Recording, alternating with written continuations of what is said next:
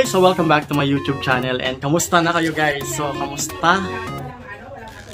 Wala, gatas lang yan. So ngayon guys, mag-unboxing tayo at mag-assemble tayo ng DIY play pen. So ito yung DIY play pen. So kadalasan siya ginagamit sa mga hamster.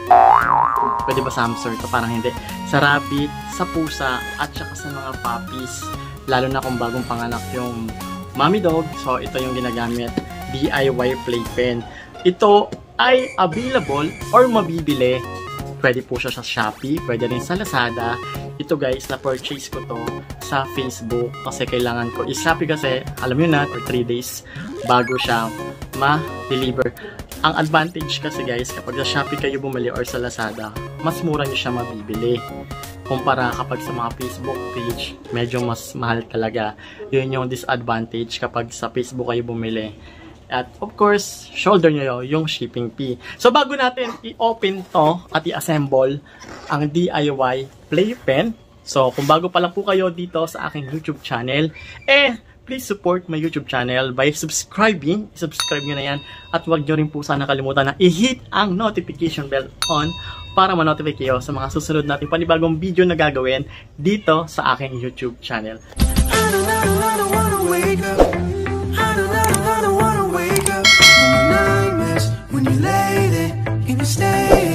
So yun na nga guys, i-unboxing na natin tong playpen na to. So maganda to guys, pwede siyang pataasin. Ang sukat pala nito guys, yung binili ko is 37 by 30. Tapos depende sa inyo guys, mamimili kayo kung ilang panels ba yung gusto nyo. Merong 4 panels, 6 panels, 9, 10, 12, or mas marami pa. Depende sa choice nyo kung gaano karami ba yung gusto nyong gawin. Kasi pwede siyang gawin pataasin, pwedeng mababa.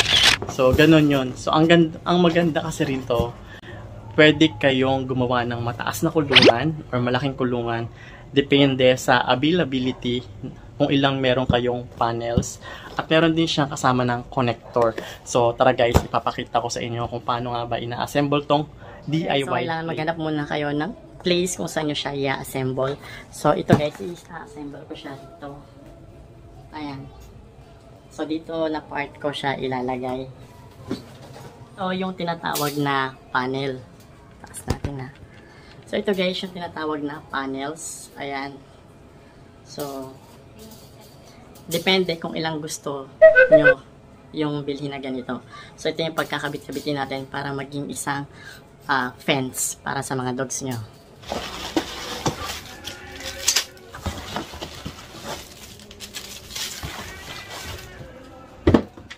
So meron siyang manual. Ayan. Instruction. Ito guys, ang tawag dito is connector. So ito yung magiging connector niya para magdikit-dikit sila. So tara guys.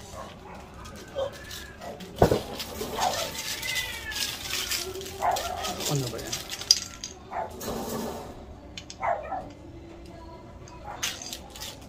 Ito, ayan, nakikita niya. Ipapasok nyo lang siya rito. Ayan, ganyan lang guys.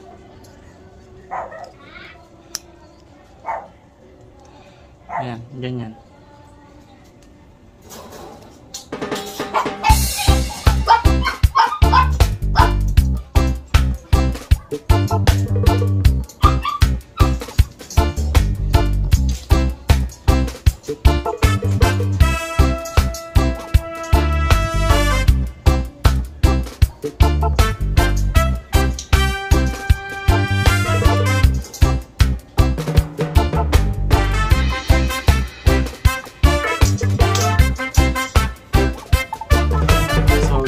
Yung mangyayari guys, isa sa taas, isa sa baba.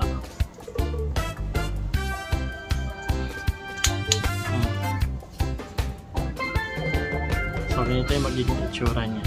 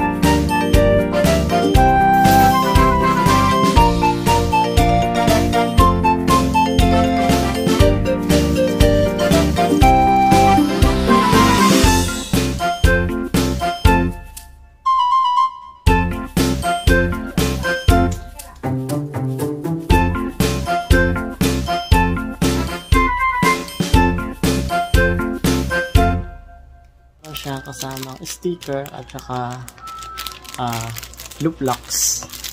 Ito naman yung ipang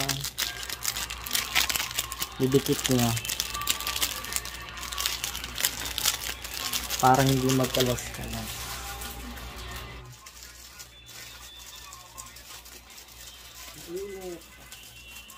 Yung sticker para hindi siya maging slippery. So ito naman guys yung pandidikit natin. So meron siyang pandikit guys nilalagay sa ilalim para hindi dumulas, para kumapit. So ang ginawa ko, lalagyan ko pa rin siya ng scotch tape para pang support, para nakadikit sa tiles. So ito pong aking playpet panel. So 10 panels lang po siya. So medyo mababa talaga siya. So good for puppies na hindi pa kayang tumalo ng mataas or umakyat. Pero once na lumaki na yung puppy, so mas maganda, mas dagdagan niyo yung panels, mas taasan niyo. Pwede niyo siyang taasan pa ng pangalawang layer para mas mataas.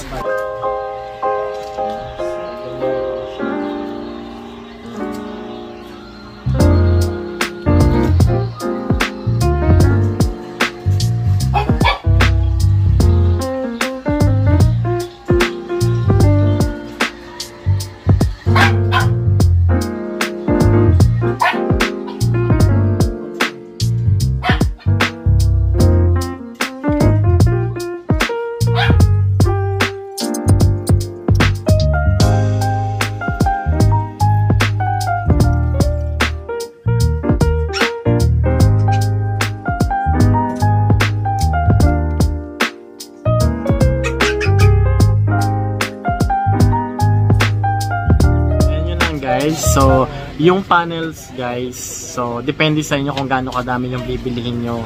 So, pwede rin kayo gumawa ng sarili nyong kulungan gamit yung mga panels na yon kasi meron siyang connector. So, ito guys, yung DIY pet panels, kapag sa Shopee kayo bibili at saka sa Lazada, mas mura siya. Pero pagdating sa shipping fee, ang mahal ng shipping fee niya, nasa 200 plus nung tinaray ko. And then, depende pa yun na kapag mas marami yung binili nyong panels, mas malaki yung shipping fee. Kasi sa weight niya, mabigat. Yung binili ko sa Facebook, binayaran ko lang siya ng 1,000 pesos. 1,000 pesos. Nasa 10 panels po siya. So, yon.